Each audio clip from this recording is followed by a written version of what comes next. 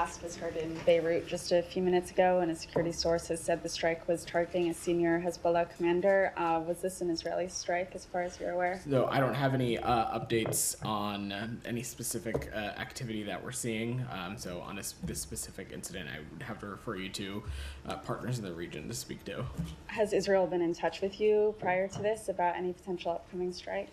So we have been in continuous discussions with Israeli and Lebanese counterparts since the incident over the weekend, and the United States is going to continue to support efforts to reach a diplomatic solution along the blue line that our hope is will end these terrible attacks and, again, allow Israeli and Lebanese citizens on both sides of the border to safely return home. That's going to continue to remain our focus and goal.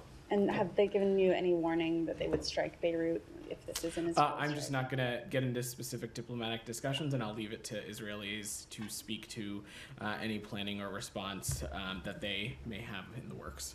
And we had reported that the U.S. was urging Israel not to strike Beirut. Do you feel that this could escalate tensions if this is an Israeli strike, and are you concerned about the repercussions? So I'm going to echo a little bit what I said yesterday, which is that our support for Israel's security is ironclad and it's unwavering, especially as it defends itself against Iran-backed threats, including threats from Hezbollah. No nation could be expected to tolerate the kinds of threats that Israel is facing and continues to face. But at the same time, and you heard Admiral Kirby say this yesterday as well as myself, that we do not believe that all-out war is inevitable, and we still believe that it can be avoided. And we're continuing to work towards a diplomatic resolution that would allow Israeli and Lebanese civilians to return to their homes and live in peace and security.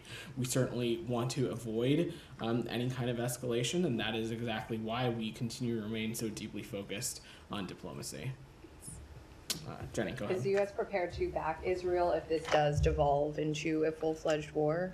I'm just not going to get into hypotheticals beyond saying that our commitment to Israel's security is ironclad and unwavering, and the threat that Israel faces from Hezbollah is very real as the events that we saw unfold this weekend.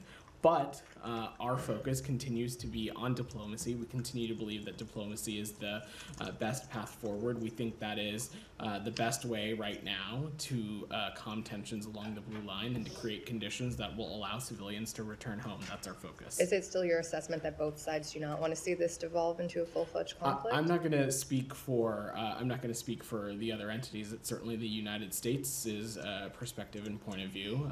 Like I said, and you saw the Secretary of Defense and the Secretary of State speak to this a little bit on their travels.